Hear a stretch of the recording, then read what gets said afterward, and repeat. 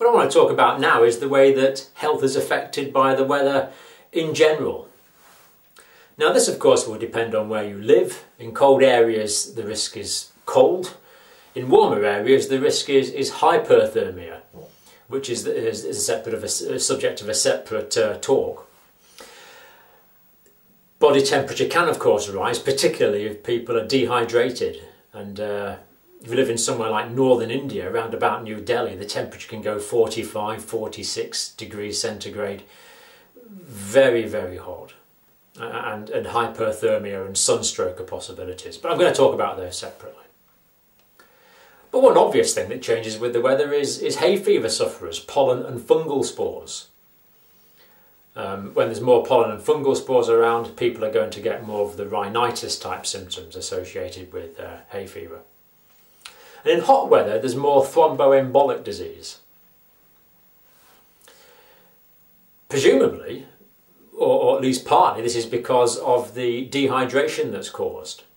When people sweat, the blood becomes thicker, more concentrated, and thromboembolic disease is more likely to occur. So presumably this could be offset by drinking large volumes of water whenever the weather is warm.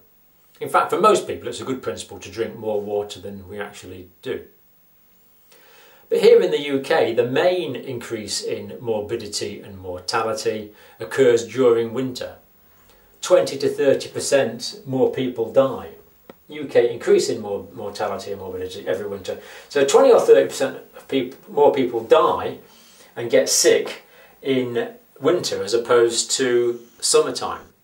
And certainly hospital wards can fill up with patients in wintertime normally suffering from various respiratory diseases. And this is actually something the epidemiologists have done work on. So here's some fairly definite figures. After a cold period of time, heart attack will increase incidence after 3 days. So this is after it's been cold. So after cold there'll be more heart attacks after 3 days, and more strokes with a time delay of 5 days. Now, can you think why this might be? Well, we're not really sure, but it may be to do with the fluid shifts that we talked about during the talk on hypothermia. That when someone's cold, there's a peripheral vasoconstriction, more blood goes to the centre of the body, and there's a cold-induced diuresis, making the blood become thicker. Maybe this is the rationale for why you get more heart attacks and more strokes after a period of cold weather. And what we also talked about was there might be a change in clotting factors as a result of cold weather. But we do know that there's more heart attacks 3 days after a cold snap and more strokes 5 days after a cold snap. Now, I'm sure your mother told you not to get wet and cold because you would get a cold. You would get a cold caused by a rhinovirus, or you would get a respiratory infection. Well, is this actually true? Does getting cold give you a cold? Does getting cold predispose you to respiratory tract infections? Well, actually it is true. Epidemiology again has demonstrated this.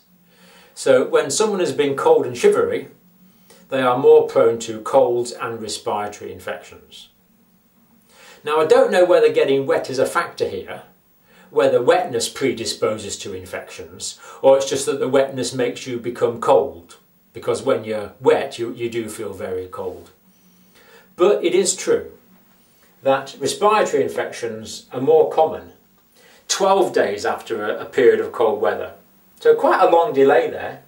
But not really that surprising when you think about the incubation period for various diseases. So getting cold, getting wet does predispose us to respiratory infections. Maybe it's the effect on the cilia that we talked about before. If the cilia aren't working as effectively, you're not going to clear the secretions. As far as we know, hypothermia doesn't directly cause an immunocompromised situation.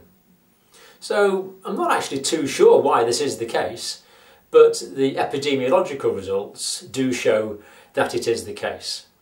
So health can certainly be affected by the weather.